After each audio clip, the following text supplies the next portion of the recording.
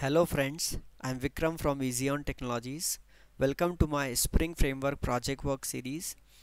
In my previous video, I discussed about the requirement I'm going to develop in this contact application, and today in this session I'm going to talk about how flow is important for any project. So let's come to the flow.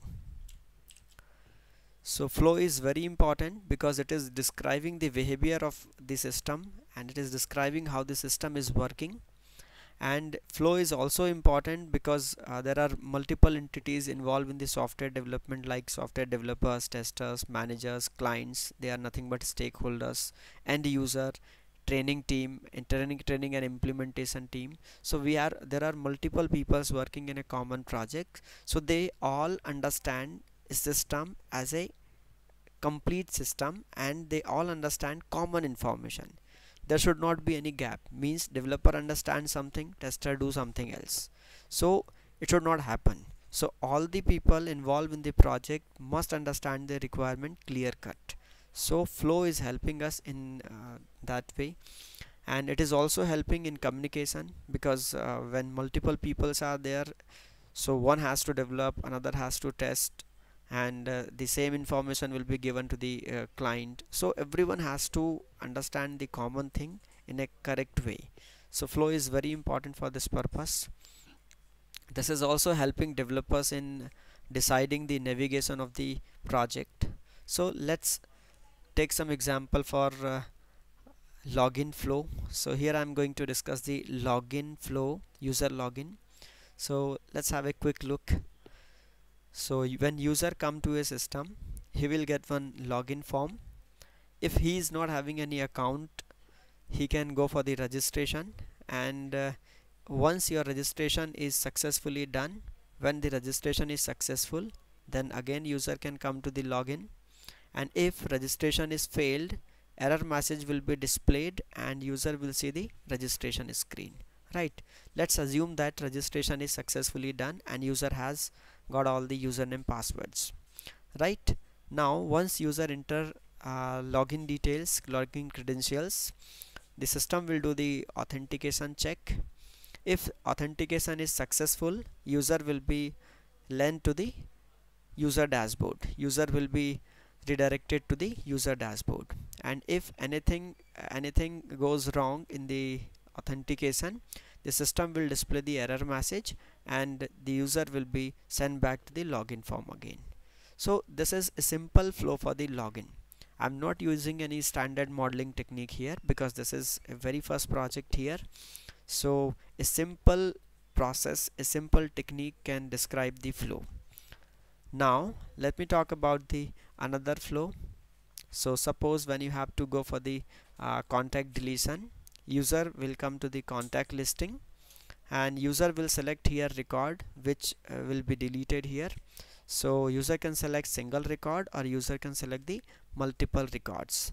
So once selection is done, user has to click the delete action. Delete button will be there, and as soon as you click on the delete button, you will get a confirmation. Are you sure? Confirm deletion.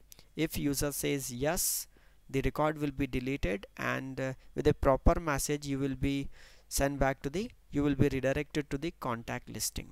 And if user cancel the deletion operation here, the user will be redirected to the contact listing without any action, without performing any delete operation. So this is another simple way to understand the flow.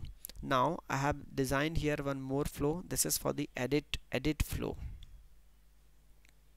Just a minute, not this one. This is edit flow. So how edit will be done here? Just have a look at this. So user will come to the contact list to do the addition, to do the editing. So from the contact list, user will select the record which will be deleted, and once you select the record, you will get a pre-filled form with the existing detail, and then user perform the changes. So whatever the required changes user want, he will update, and then once updates are done, user will click on save button, and here if everything is correct, if the record is successfully updated, you will get a message here display the successful message, and then go to the listing. But if anything went wrong in updating your contact, you will be getting one error message, display some error message, and then go to the contact pre-filled form where the user has updated the details. So this is how we can simply work on the flow.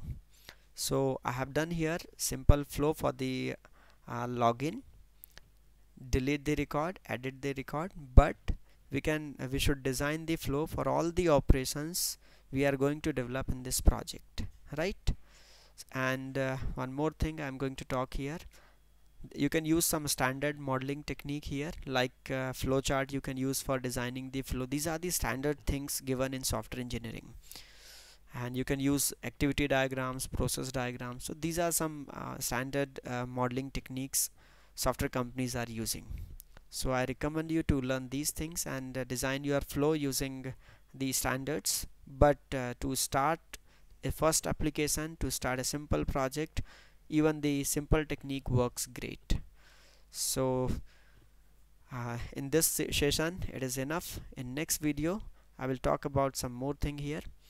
And don't miss any of the videos. Complete the series one by one, step by step.